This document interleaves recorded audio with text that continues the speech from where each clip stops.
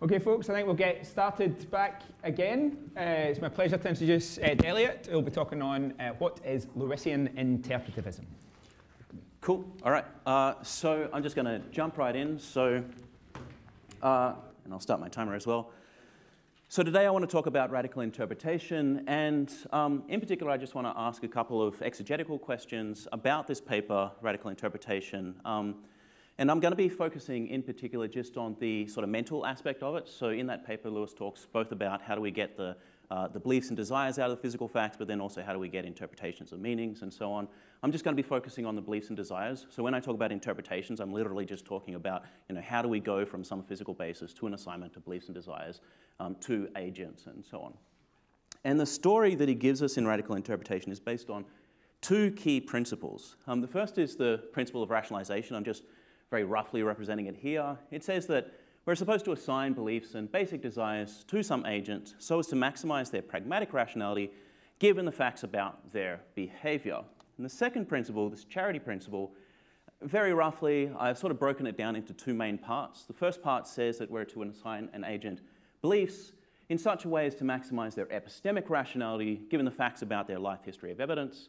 And then also we're supposed to assign basic desires which are appropriate for the kind of being that the agent is. So Lewis likes to give the example that we better not be assigning desires like a basic desire for a saucer of mud because, given the kinds of things that we are, that's just not the sort of things that we actually want. So we've got these two principles of interpretation, and a question that comes up a lot when people are reading radical interpretation is, how do these two principles interact with one another? So in particular, what happens in cases where they pull in different directions? Just as an example, just imagine that Carl has no significant evidence whatsoever that there is a monster in his closet, and he's got, in fact, overwhelming evidence that there isn't. On the other hand, he always acts in a way that would clearly be very well explained by high confidence in the existence of closet-dwelling monsters, and quite clearly he has a desire, or at least it's plausible to assign him a desire not to be eaten. So what are we supposed to do? It looks like if we take the principle of rationalization in this sort of case, then we're going to be saying that the best thing that explains his behavior or makes it pragmatically rational is a high confidence in there's like a werewolf in his closet. But if we apply the principle of charity, we should be assigning a low confidence that there's a werewolf in his closet. So it looks like they're pulling in two different directions. It looks like they're bringing each other into conflict. And this interaction question, as I mentioned, just crops up in a lot of places. So you see it in Patrick Ma's Betting on Theories. Erickson and Hayek have a discussion about it. In fact, they have a particular way that they think he solves this, and they use this as a problem for Lewis's theory of radical interpretation. And a very recent paper by Hadi and Gadi also is basically focused on this interaction question. And there are a few obvious strategies that you might say, or a few obvious things that you might say about what happens when they pull in different directions. One might be maybe they're supposed to be traded off against each other. And then you've got to ask, are they supposed to have equal weightings? Is one of them supposed to have some priority? If they're going to have some priority, what sort of priority should it have? And how can we justify giving that priority?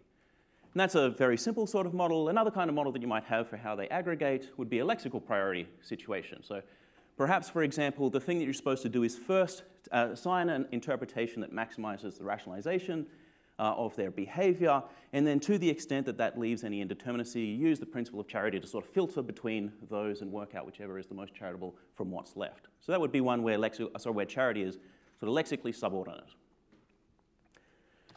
So, and obviously those aren't the only strategies. There's infinitely many different aggregation strategies that you might use. And it seems like a really important question, right? So if you've got this thing where, at least in a lot of cases it's going to pull apart, then the specific way in which these are supposed to interact is going to give you different outputs for what the correct interpretation is. So it seems important, but literally the only thing that Lewis says about his view on how they interact in radical interpretation is the following. He says, using the physical facts, both as a source of information on Carl's behavior and as a source of information on his life history of evidence, fill in his beliefs and desires completely by means of the rationalization principle and the principle of charity. All right, thanks, Lewis. Like, that didn't really tell us what we're supposed to do in these sorts of cases. And I take it that a good answer to that first exegetical question should, at least plausibly, also give us an answer to the second question, which is why didn't Lewis say more about this? This seems pretty obviously important to the theory, so why didn't he tell us a little bit more? So in the remainder of the talk, I want to argue two things. First, with respect to question one, just how do they interact? I'm going to argue that Lewis held a lexical priority view, But it's not the lexical priority view that I just described before, because, well, it's going to be a lexical priority view between causal and non-causal principles of interpretation, where those two different types of principles aren't going to be well captured by what I've just described before. Then second, I'm going to also argue that Lewis didn't discuss the interaction question because, and I think quite rightly, he considered the issue to be of very minor importance. So quite clearly, if we're going to try and understand what was really going on in radical interpretation, the first thing that we should be doing is looking to the postscripts for that, where he corrects and sort of lays out some more details of what he was saying. So the very, very first thing that he says in the postscripts is essentially that the way that he was describing his theory of interpretation just gave too much to Davidson's particular way of framing the issues and framing the theories. He literally just says, you know, I put it in Davidson's terms and I shouldn't have done that. And the thing that he spends several pages talking about is mostly that the way that he describes his theory is that it's too individualistic, so it's focused just on an individual, the interpretation of an individual. And then he's not as explicit about this, but the other thing that also becomes clear in postscripts is that his theory, or the way that he understands his theory, is not so much as an interpretation of persons, but rather an interpretation of physical states. So I'll give a quote and then I'll say a little bit more about what I mean by those things. So one of the early things he says in postscripts is, I stated my problem in an unduly individualistic way. Given the facts about Carl as a physical system, solve for the facts about him as a person, his beliefs, desires, and meanings. In Mad Pain and Martian Pain, I argued that a madman might be in pain not because his state occupied the causal role of pain in him, but rather because the state occupies that role, for the most part, in members of the kind to which he belongs, and the same possibility should be recognized for the attitudes, the beliefs and desires as well. And I should note, since I haven't mentioned it yet, you've all got a handout. The handout comes in two parts. One is the sort of techie bits, just so that you don't have to write those down, and then everything else is a bunch of quotes, which are all relevant. I'm not going to read out all of those quotes because there's a lot of them and a lot of them are quite long, but you know, if you think that I've said something egregiously wrong, I've got the interpretation entirely just off base, then hopefully I've given you the information there in which you can tell me why I've made those mistakes. You don't have to go searching for it yourself. So the important takeaway points from this early section of postscripts I take to be the following. First of all, interpretation involves, in the first instance, assigning contents to states. And in New Work for a Theory of Universals, he says that these are most likely going to be states of the brain, but they need not be states of the brain. They just have to be physical states of a person. And they have to be, for reasons that we're going to be comparing across individuals, they have to be identifiable across individuals as well.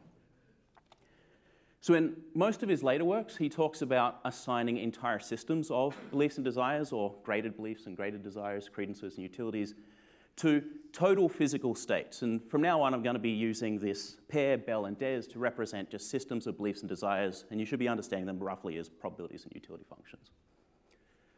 He does, as I said, he always talks about assigning this whole system of beliefs and desires to total physical states, but in that same passage, he also talks about, you know, assigning individual beliefs to partial physical states, or you might also assign a set of beliefs to one partial physical state and a set of desires to a different partial physical state. But this is just the way that he frames it, and it's the way that I'm going to frame it from now on as well. The other thing, and the quote doesn't quite, the quote does justify this, but he also makes it clear that we're supposed to interpret these physical states in such a way as to maximize charity and rationalization for the population overall. So I have the quote on there if you want to read it for yourself, but later on, I don't have the quote for this, but later on he basically treats this as being equivalent to saying that the interpretation of a state should depend on its typical causal role. Right? So you take some physical state of a person, you look at what it does in the average member of the population, and you try and assign an interpretation to that which is best going to sort of maximize those principles of charity and rationalization for the population as a whole. And then when it comes to interpreting individuals, we're just supposed to look at what states they're in and then look at what the best interpretations of those states are. So we're not supposed to apply rationalization and charity on a one-to-one basis. So given that, let's sort of look back at radical interpretation and try and sort of reinterpret what's going on with those principles of charity and rationalization. And I'll start off with rationalization, where in introducing this principle, Lewis says that Carl should be represented as a rational agent. The beliefs and desires ascribed to him should be such as to provide reasons for his behavior as given in physical terms. And then he goes out to say that it should be described in Bayesian terms or decision-theoretic terms, where essentially what we're going to do is assign to him a probability function or something close to it as well as a set of desirabilities for individual worlds. And then we're just going to be saying that the behaviors that they actually engage in should be the ones that maximize expected utility with respect to those probabilities and that set of desirabilities. So we could sort of rephrase that principle of principle of rationalization now in those sorts of terms. And I'm going to introduce this notion of R-fit. And the reason why I'm using the term fit should become clear later. So we're going to say that an interpretation Bell-Des R-fits a total physical state just in case the typical agent in that state S will behave in a way B that maximizes expected utility with respect to that interpretation. And the point here is that this notion of R-fit is going to correspond directly to a certain forwards-looking typical causal role of a physical state, right? So just if you're in that belief desire state, then that is going to cause some behavior which maximizes expected utility in a certain sort of way. So I'm not going to read out that long-ass quote that he's got for charity because it's really, really difficult to understand. So I'll just quickly go over what I said before. It's roughly expressing the idea that we ought to assign beliefs in so as to maximize epistemic rationality given life history of evidence, and then basic desires which are appropriate. So in the Bayesian framework, this notion of epistemic equity requires at least the following two things. First, that Bell is probabilistically coherent, and second, that it updates by conditionalization. And I think, given this, it's helpful to break charity down into two parts, and they're going to be a causal part and a non-causal part.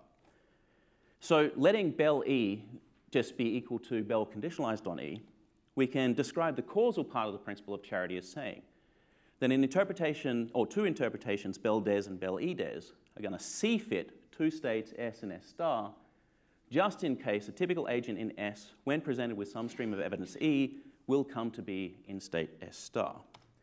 And the idea here is, again, we're going to pick out a certain typical role, and this role is going to be both forwards-looking and backwards-looking, right? So it's saying if you're in the Bell-Des state, you're given some evidence E, that's going to cause a new belief desire state.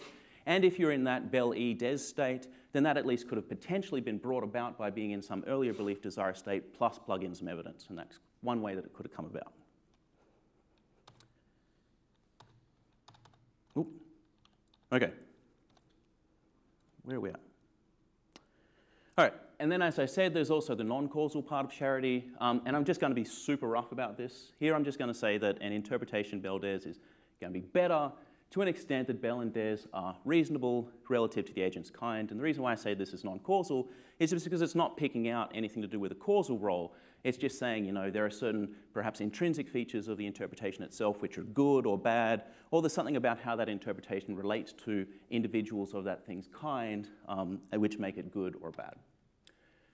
So just quickly, what we could also do is take these two causal principles, rationalization and charity, and we can just plug them together.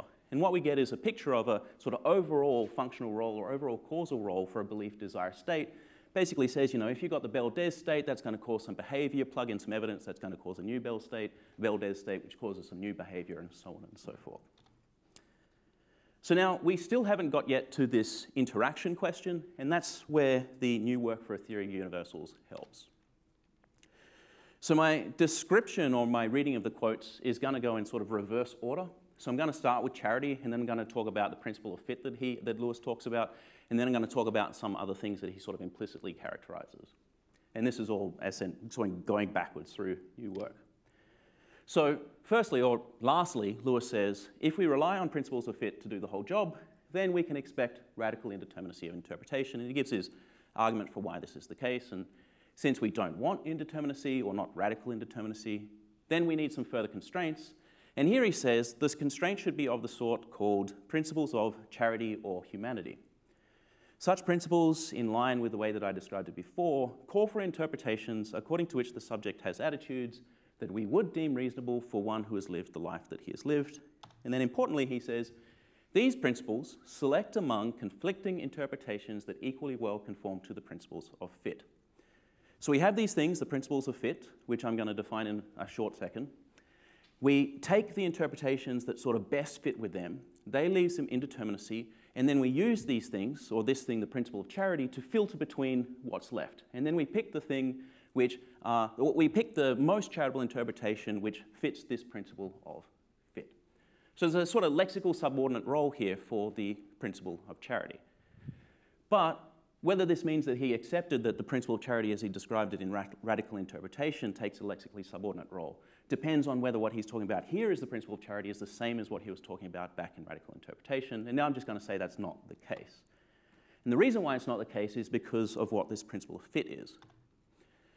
So a little bit earlier on, he says that we're going to say, and I've sort of changed the notation here just to make it consistent, we're going to say that Bell and Des, this is really hard to read, rationalize behavior B after some evidence E, just in case the system of desires given by the Bell E expectations of Des ranks B at least as high as any alternative behavior. I'm going to draw a picture for what this means in a second.